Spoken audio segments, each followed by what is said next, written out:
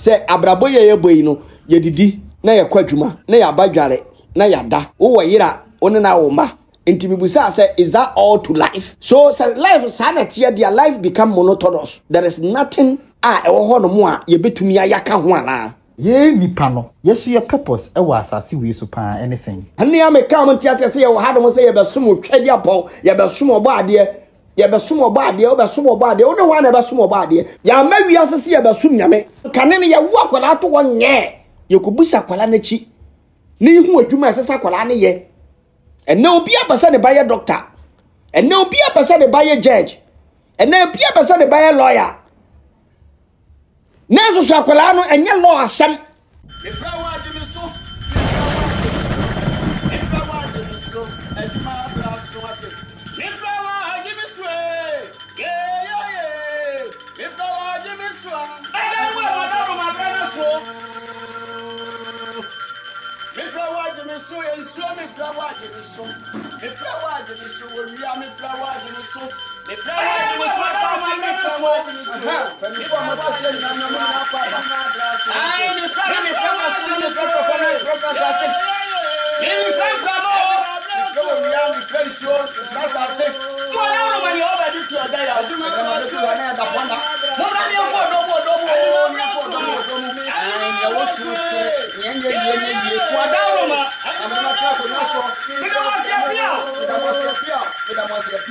Ancient Wisdom TV. We want to know. We don't want to believe. Yo, it's here for Michiamo, Makwa Baba Ancient Wisdom TV. Sena de bia moti yen kano, na ye bia ye kano. We always want to know. We don't want to believe. And then so what men can. Na ye ne ye papa Agya Yaw Brefo na ye saba twetwe nkomo. Afa ye sunsun sem ho ene nsem a ya tetete bi wabonten.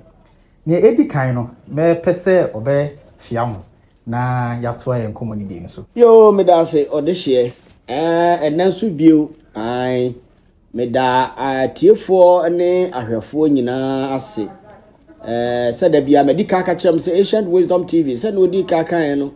We want to know, we don't want to believe. We teach what we practice and we practice what we teach. Ni odoma komade adom ye no ne enso ye de dom mo wadawroma enye bosirem ka bi na enye book bi da bia me ka kiro say the universe is the best teacher, the universe is the best book to judge.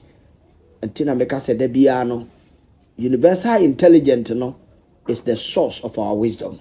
Madam Wase Yo ye da say so we don't makai ye page no so your active member bia ono de bia oba de asem oka ne say wasem of bia oka ne bia ne they say you are the captain of your own ship. Yo because you are the captain of your own ship, and when the sea is rough you will navigate to a better place.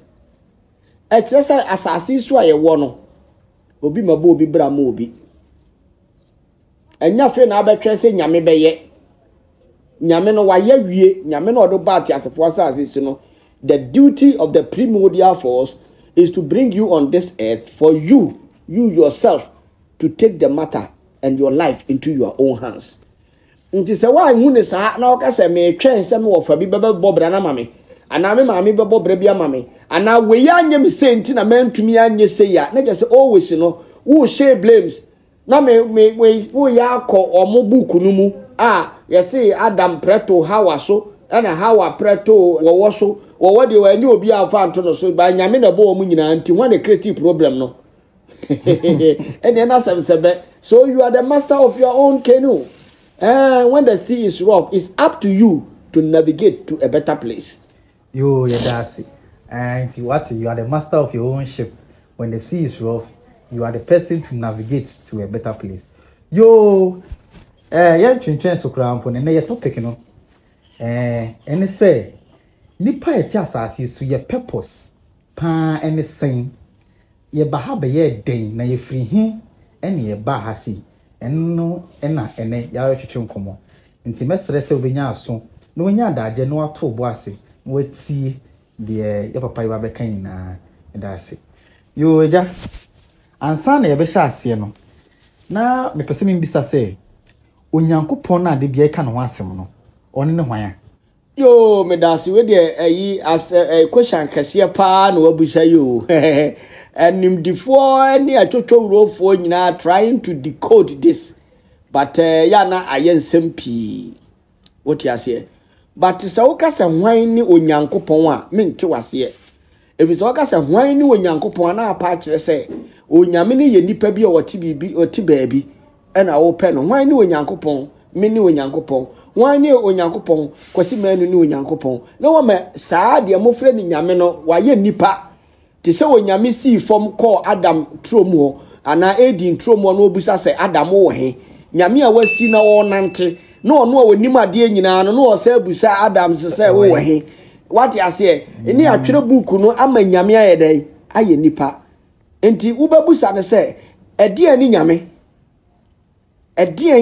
instead of who is God, the question should be what is God? And na me kan ya nipa bebrebe ntimase ede ni nyame e chese ade bi wo ho no ye fre ni nyame a wunnim a wo hwehwe. But when you say who is God, it means the thing is there which should be identified for you to know. With the thing is a force. What you say? Na chese nyankopon na wo kana sem no onye nipa yame na ye nipa. Yase ya na Sodom ni Gomorrah o nyame so obehye wo no mo bra o nyankopon na nkasa se wo si fom no akwa akwahwe. It doesn't make sense. So when nyame ye sunsum dia sunsumu nante akwahe. He is all knowing, all power, omnipresence, omnipotent, omniscient. You understand? Enti wonim bibia enti za nyame no yen kasa ye hwehwe nyame bi a oye nipa bi na bodwe safu anase okuta pententi bi a wo twere wo papa no bone da bi kan say say limit nyame no na je so ma pe ba bi de na si what must ye wa enso ye da wo nipa a wo ye wusi we mu enso ye da sunsum ni mu enti what is God no ye betima kire wo se de minim enne ne mpanimfo aka kire me ene sunsum a me mfa mani hu wo mo no eno na me kire wo. God is all that there is. God is a primordial force. God is an energy. Nyankopon eyetumi me de ba ya kan kasemu a ya mo fa nche me brofo no bebam kire se eno ne yedi kan de atete yen akire yen abeduru sa abre ne ye bubum se ya mo bete yase yedi ka de akire. And our work is a universal, so we use all the languages. Edu ba bi na se French wom kura meka French no na ye koyanim sa na ti Agya Yaw me all weather. And God is an energy that flows through everything. God is all that there is. Onyame na ye kana asem no ye hu no wona bodiem. Obi amfa na ni hu Nyankopon da. Sofo bi go kam yenti ana na me wo social media no so wo si wo hu nyame. Ka jama hwe mi ncho no so. Wo si wo hu nyame. Na aka ma be bisa mpo. Nti omo de omo ka no se de wo ka no de omo ka no de wo ka na se enko. That be almost say, no say, no one has ever seen God. Moses ni Abraham okra na omoni omo si nyame se obi ya na dafo wotare na koma okra yesi na tiko no hu ye. Now the old nyame abetale da ho and why to say ni 3 minutes to say broni akokrowa. Look at all this. I am not going to somebody's territory, but at times we must correct things for people to know. We need not to mislead people. God is not a person that you can see with this your eyes. Ahonhom kra ye no mo ye adwuma na bi dane ne ho adi kra kire wa hwe abedwane. Na kan person nipa na yi sunsum na nkasa da sa sunsum we nyina firi mu baaye no. God is an energy. God eyetumi a wade nyina mu. Ye hu no wona bode mu. Nature is God and God is nature. Ntubu sam said die ni nyame a nyame eya bode na bode eye nyame. Abodie tumi a wasase su nyina nyame ye mframa nyame ye oja nyame eye ofre ne se nsuo na nyame eye asase omo ya na omo ato omo nyom on ya no pa wi mu mframa wan na ya no pa wi mu mframa no. You see, these people are not thinking and they are not getting something from whatever they say. Obi ya no pa wi mu mframa anopa wi mu mframa na je se nyame na ye mframa no a wo ka no. So if I say God is air, I am not mistaken. Enti nyame na wo kana asem no, nyame no wo wade nyina mu. Abodie bi wo wiase bia ne ye nyame. Efisa abodie bi wo wiase no hwese nipa betima tena se yie. Enti ade bi ehwa mo atena se yie na aboa mo atena se yie no is your God. You is your God. Na say yeti asesa na abodie ni na free nyame mu na e baaye. Ni nyina free tumi no mu na baaye. Onu na ye ni na. Listen, ade we so ka say we decode it beyond human thinking. From nothingness came something, and something died unto the unknown.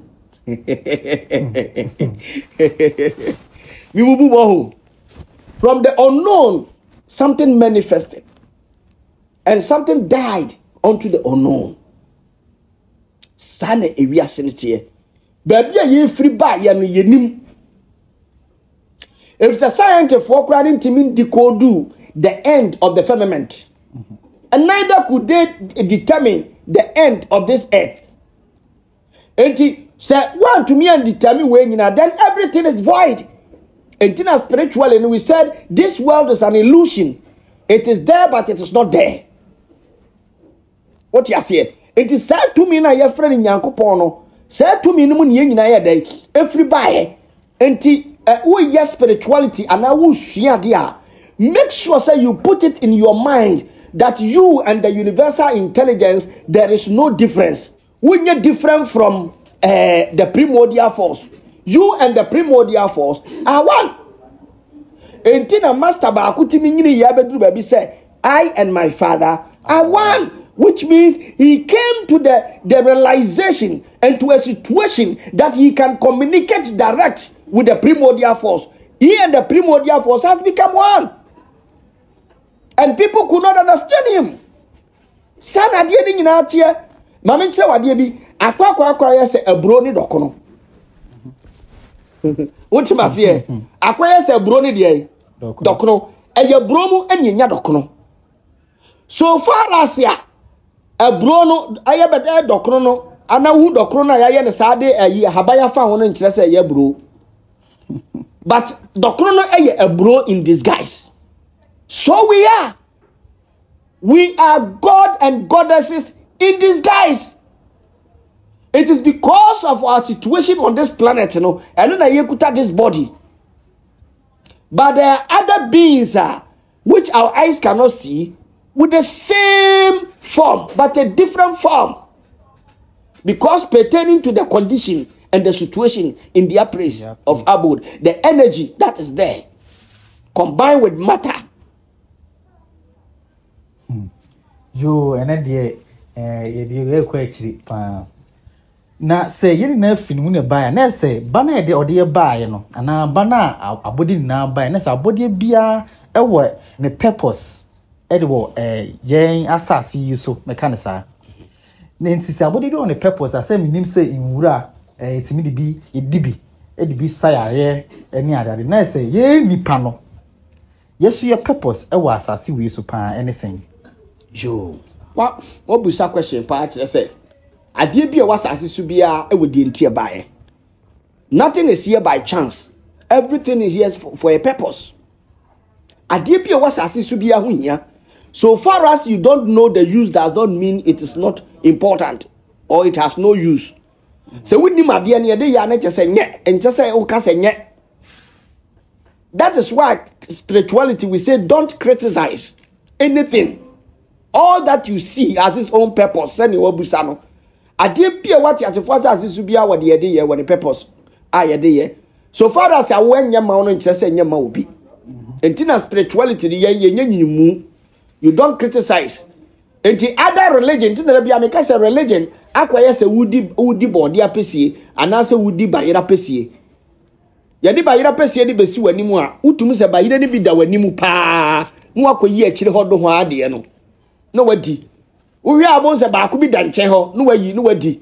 Wodi ne saa de ne saa obeyi mu saa so aduane ni nyina bedi awie. That is how religion is.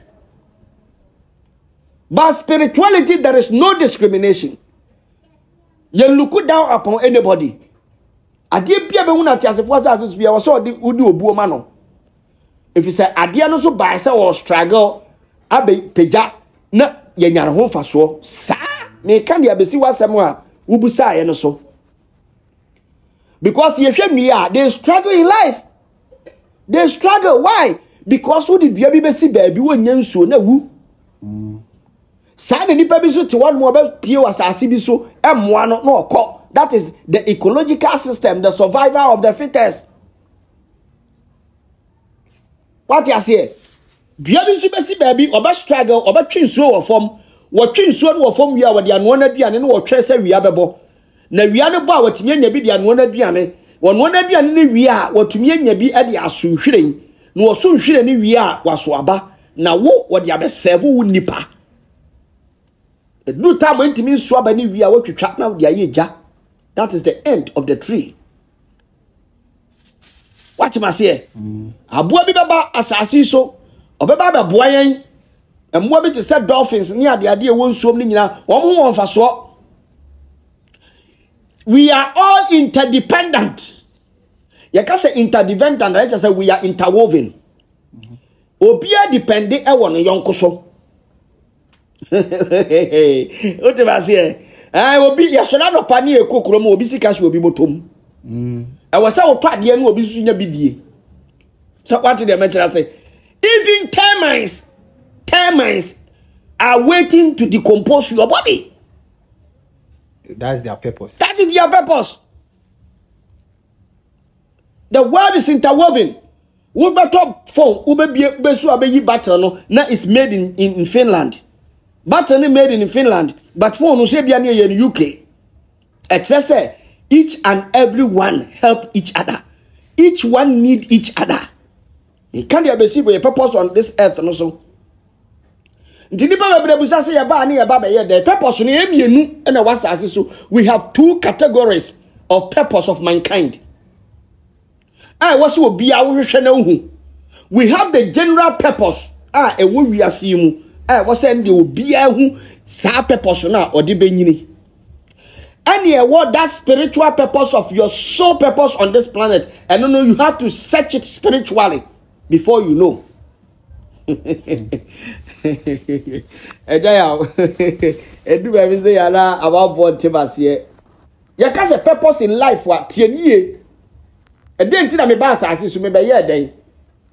The nti a wo ba asase so a wo ba ye ne say the general purpose on this planet. What I know and what I have been taught spiritually say, man, you are here to evolve. You can say to evolve to move from a stage to stage. Say the nuyanyiri from stage to stage. Eba so abama wunya bi die no. Sa na uni panso, you must grow from stage to stage and get to a place that human being can get something benefit from you. And if you say you are here to evolve your soul. You are here to evolve spiritually to become who you are. To become and then to serve humanity.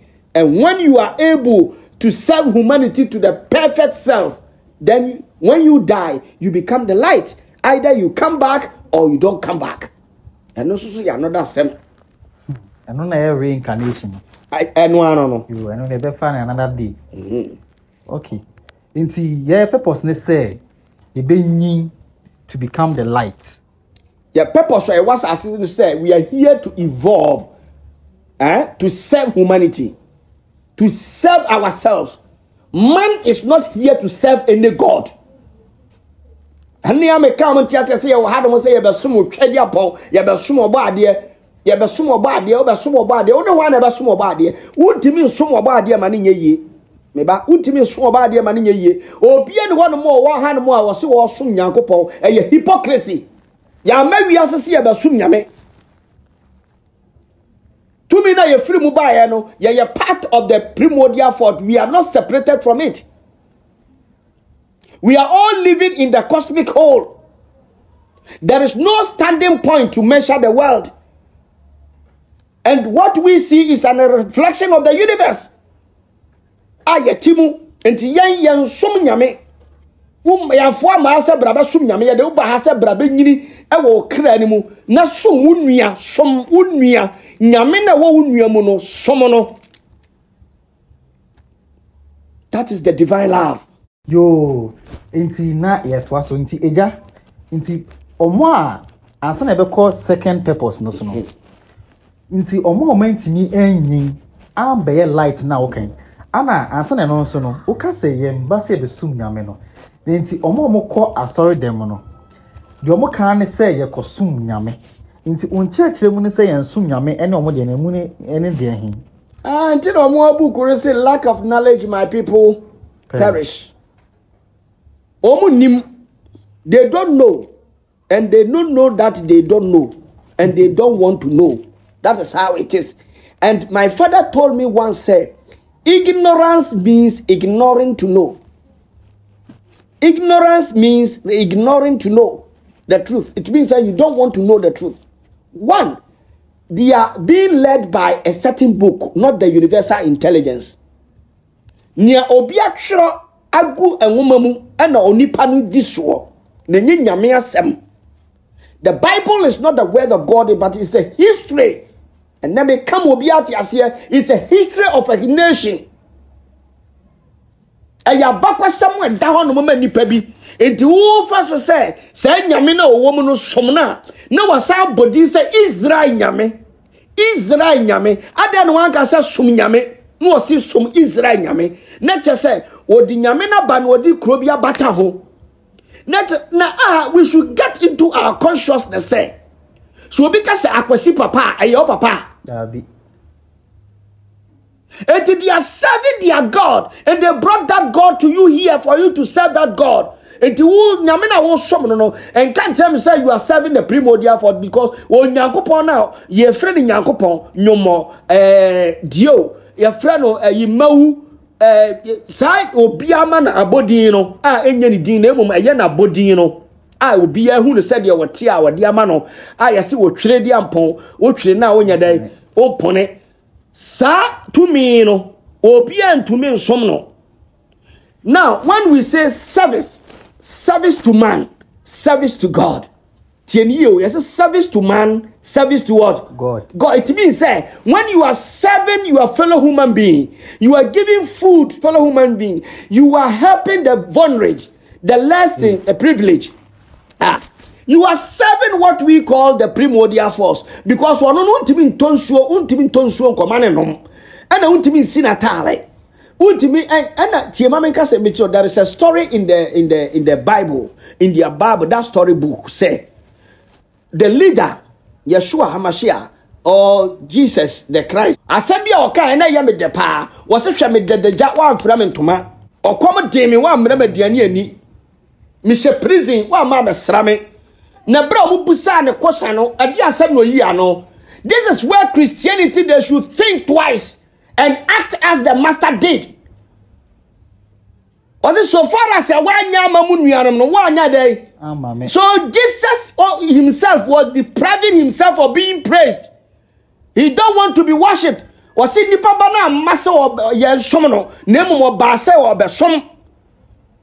Mankind. So you need not to serve any other God. You need not to serve anybody but to serve ourselves. Yani atiasa asiswa yehu e wasi ye do yehu no. Obedi di ni nua tem no akwetena son dem because when him say nyame was son dem and ni nua tia bonten. Because we are personalized God, we are personalized God in the church, and then ye nua no tia bonten de ni abeya no fenfram. Ya be di na tem ye wia ni akopa nyame chew e was son dem. Where I say unye nyame bone unua no waye ne bone nyame na wod nyame sunati unua no mu abi ti mu no won no waye bone ntia wo se unua no na wo pa de chew na wo se papa bia waka kire no enya so ndam ye pa chew okotere enkowi meko mane hihia aponkyerani eno obi so nkoye adwuma wo bank no nkonkwa gi ne sika ewo ayi ya friend say nana akufu aro nchen sana tie yo yati ejawe de da se pan de watch him nenti omokwa se omokasa omokwa so ye kosum na omomo som no meme tiase se eja omokwa so era ombetonyom omabo omompaye na omulida na abe preacher kire omo se na de bi omo ye no omo wi a no mabafie omo no sa no mo frɛ no esom no nti ye kosum ye kwa asore no eno no ye ko asore ye ko tonyom ya bompae ya preacher chain ya sabe fi nti eno no ene de o ka no nti den na eye mbisa ne sa but they all can say when you keep on repeating something it becomes monotonous. You can say monotonous wa kire say ade bia repeat bia no emanipa ebre oteda obre ade baako it becomes one thing.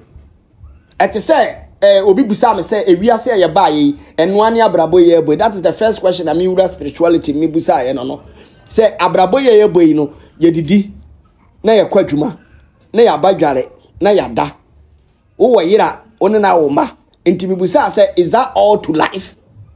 So life sanity their life become monotonous. There is nothing ewo ho no mo a ye betumi ayaka ho ana. Say what you say sana osom aye omosom no aye akwaye a secular they be the same thing yanko all night ya yebeko we ya anye we ya yebeye we. It doesn't help. Nobody can be in the church and grow spiritually. Never. Spirituality is individual. So person wunyini na so we evolve a enya son dem na wo eni ho. It's not there.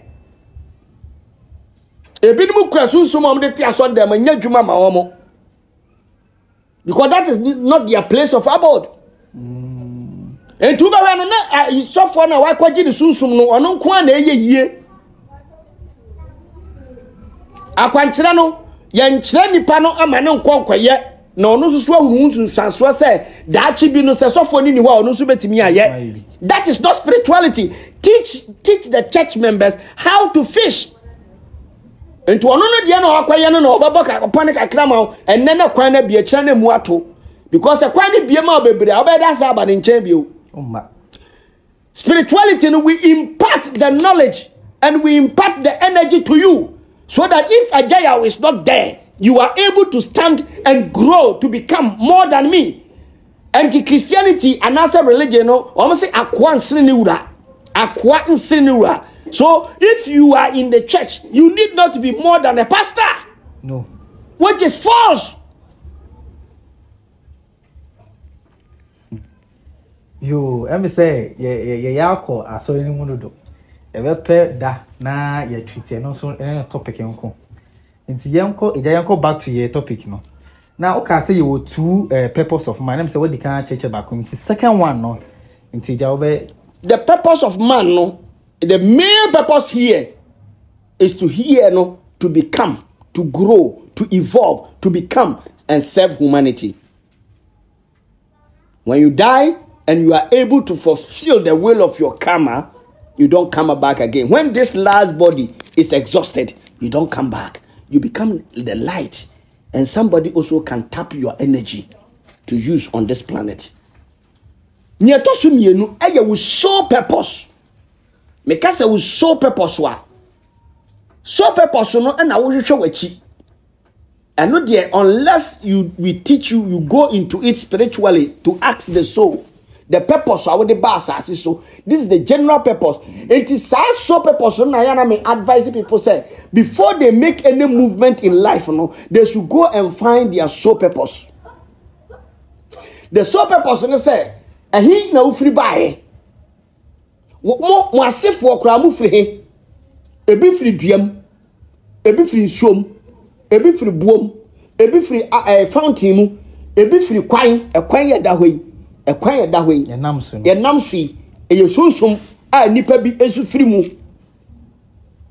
tieniye maame bi amaame hwehwe na chi maa no me hweye na me ka kye se maame me hweye no wo so wo pani tibosom ondo wo se ni tibosom na kye se ba bi a ni ti ye dai efiri ti me hweye no na sunsum ne ka kyem se ono ofiri kwam na ne maame enam kwam a na okasa se ope akwala obedai obehwe no nti wonya akwala bi ama ne hwe no na oye ne mobo na oyie no na ode ne maa no tie ni yo asem bi na me ka kye no nipa no wabodokire enti oyi kire mi ameka ni nyina de kire maame se na ofiri me won ma no so send a message ba am no se agya fe ne mahu se wo ye adwuma no afe na mahu se ampa se nananom na afre wo koso ye wadwuma no saa no obi wo kura obusa ne so wonhwe achi ma kura wonhwew wadu sika wie no ano no wawie nyame hye o kan sem bebre ene o se na dwuma o ye ne se sia no o yiapa ye ka chempanimfo se o padwuma aminim abrochire o se adwuma no bi won mo a wo be ye no permanent ne kire se wo ko pension kura ye betua oka anu bi na wo hwehwe na wo se wo sore ya na wo pia na bibia kan se onfa nsuo hu toam mfa nyi apaye wo kwan mu nti mimi ka cha ne se so be ye bibia wanye ne kwan mu no wo se nsuo no de yi apaye no okasa wo kwa do okasa e wa brochire o nsuo no wo bottle mu se nsa kura no obuagu bottle no de yi apaye wo kwan mu okasa odi gu fom nyina no okasa enne wanya dwuma no permanent wo da feel wo ye dan yo ye de be ma no. This is part of your sole purpose you must seek for. Obi o no mo a ensese edu ne krada kala bi wo a ka onipadua. Apart from kala na ye de wo se bia ya wada wo kala ye blue no. Wo spiritual kala bia wo show no from the primordial force na be lande ye no. Wo show no mo no o kra no on pesa kala no. Eno na me se hwehwe.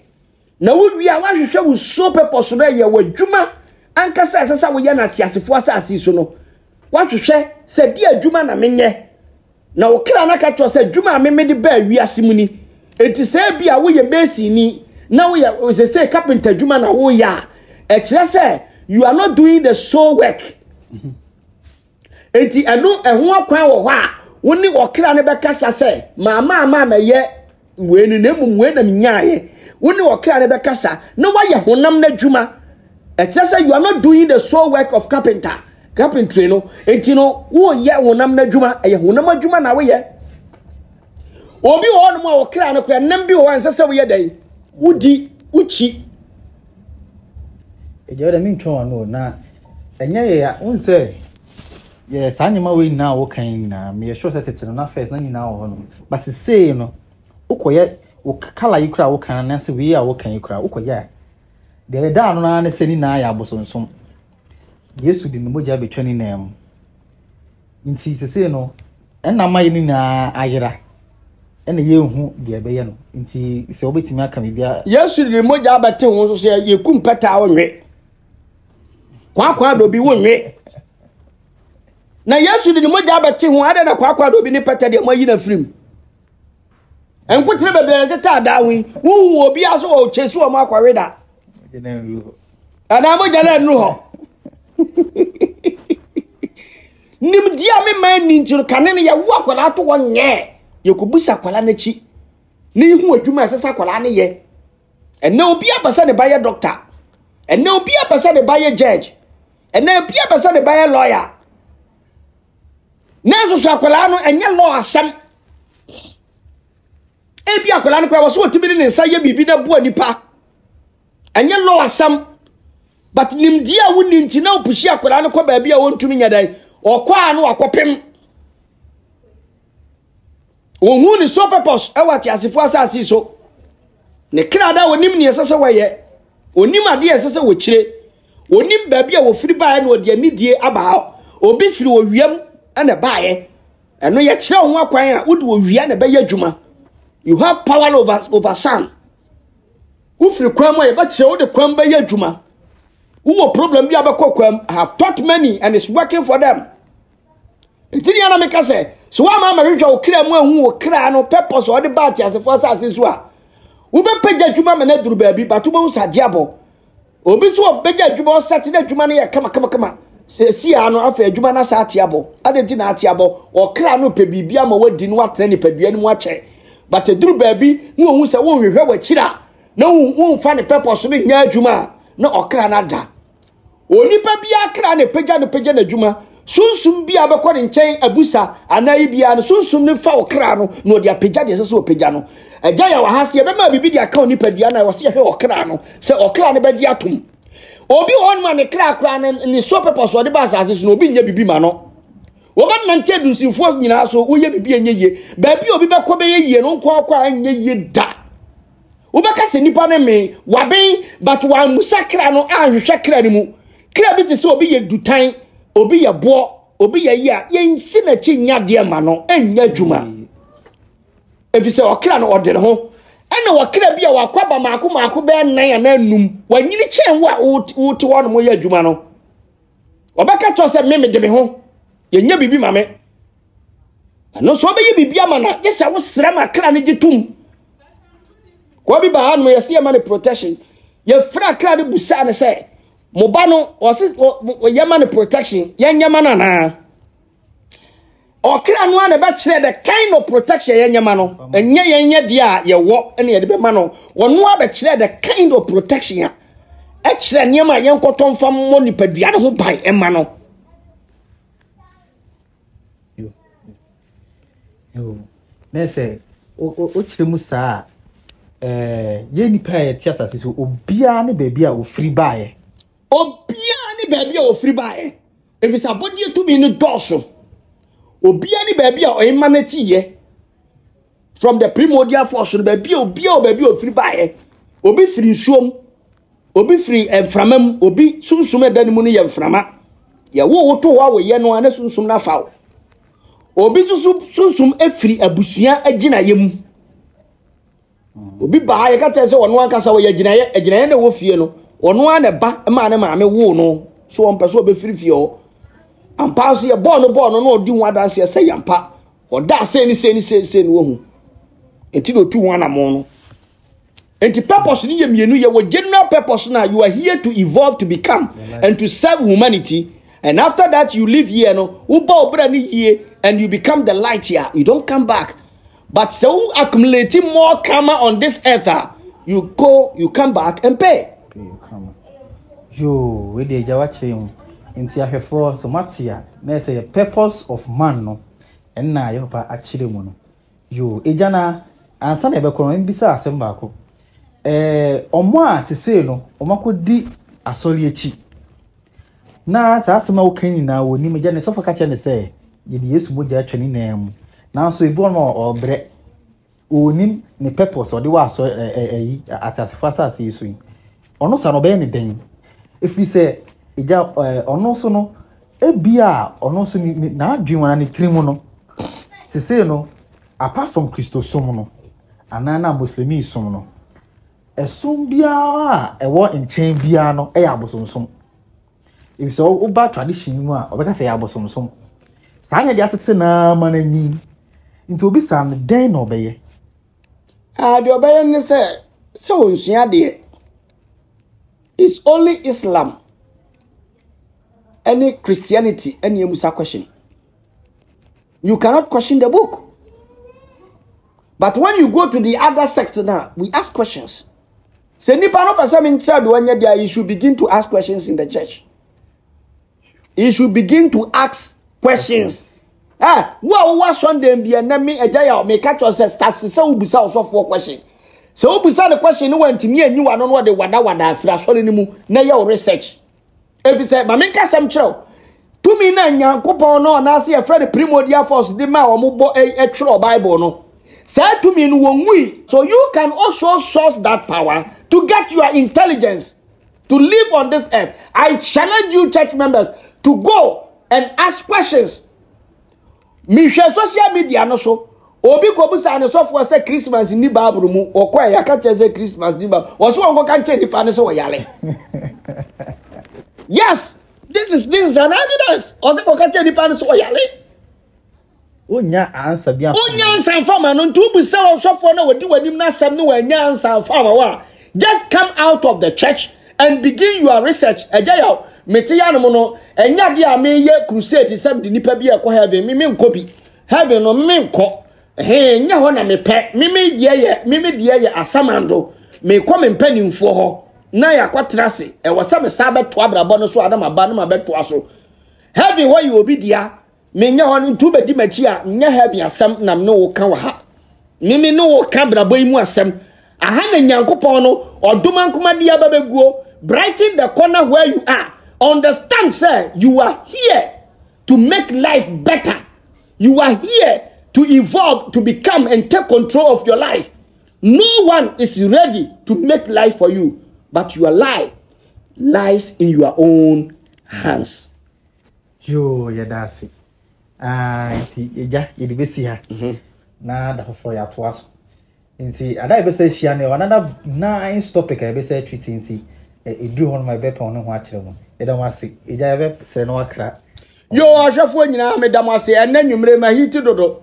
Asian Wisdom TV yemfa ne ma ni agro. Enipa bebre ayira efise ya bon waso they are coded. We need to decode our minds and free our minds. We should be free in this world. When you are practicing religion, you know, you are just like say baby. You limit God, but God is all that there is. Open your mind and embrace all that nature is. Asian Wisdom TV. We want to know. We don't want to believe. See you another time for another episode. God bless you.